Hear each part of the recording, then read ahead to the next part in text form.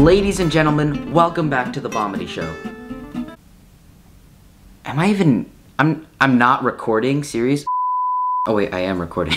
I will be releasing this video on Good Friday. And basically, if you don't know, Good Friday is like a Friday that's good. Anyway, this week I will be teaching you a very important lesson in life that you should learn before you die. So without further ado, let's get into the video. Make sure you like and subscribe, comment what your favorite part of the video was, comment if you liked this video, and goodbye.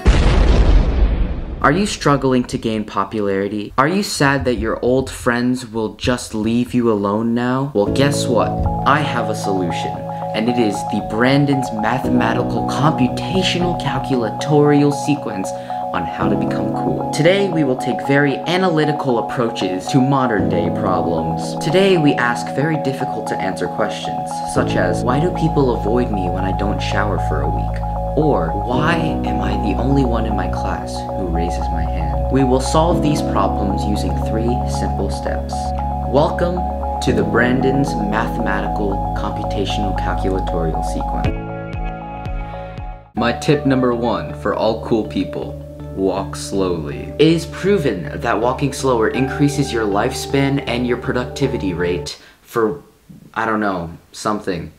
It's proven, okay? Now we will provide some examples of what to do and what not to do. Here we see example 1, a swag student walking very broad-shouldered, swinging side to side, walking nice and slow. This is a great example of what to be. And now example 2 shows someone, yeah, I don't know.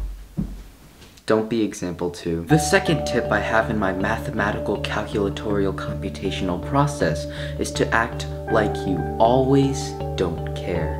No matter what. It is scientifically proven that if you don't care about something, it means it can't be important, and what you do care about has to be important. And if nobody knows what you truly care about, then you have to be smarter than them. Here are some examples of people who have got it right. Example 1, someone is asking you for a pencil. Do you say yes, or do you not care? He's got it right, folks. Example 2 is also a great example of what you should do. Somebody asks you, can I have some food to feed my starving children? What do you say?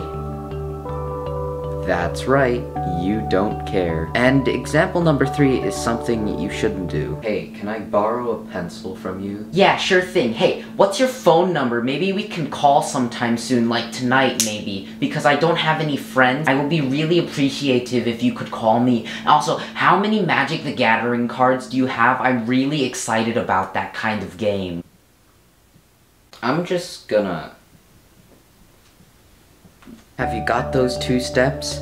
Good, because we're moving on to step 3. You're almost done with Brandon's computational calculatorial mathematical process. Yes, I know, I've mixed up the order 3 different times. I'm sorry, but that's the way of being cool because I don't care. Ow! Step number 3. Cool people have really bad posture. Don't believe me? Check out your stereotypical cool person. An analytical eye could see that his posture is completely off and that he'll develop some very serious problems later on.